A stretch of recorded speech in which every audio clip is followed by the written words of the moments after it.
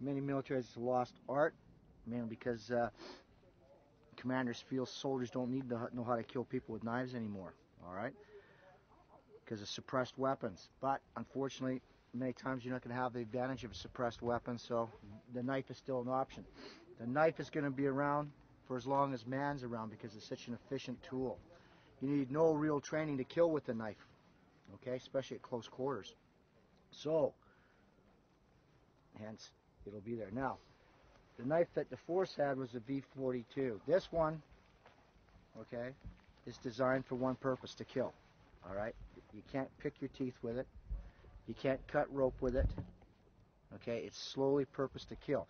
It's not even a slashing instrument in so much as it is a stabbing instrument. Okay?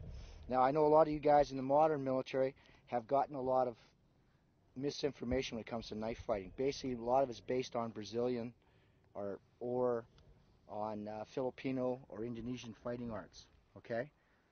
Sorry, crock of shit.